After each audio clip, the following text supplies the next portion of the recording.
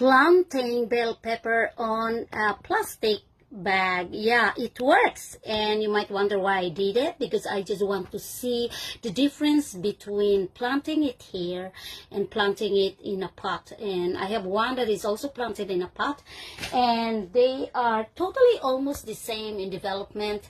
And as you see, it's developing flowers, which soon will be fruits. So I will show you the one that is in a pot, and that is how it looks like. So it's actually no big difference. So planting them in a pot or planting them in a plastic container or in a plastic bag actually works totally the same. In fact, the one in a plastic bag has a lot of flowers than this one in a pot. So anybody can actually plant. Doesn't matter if you're a pot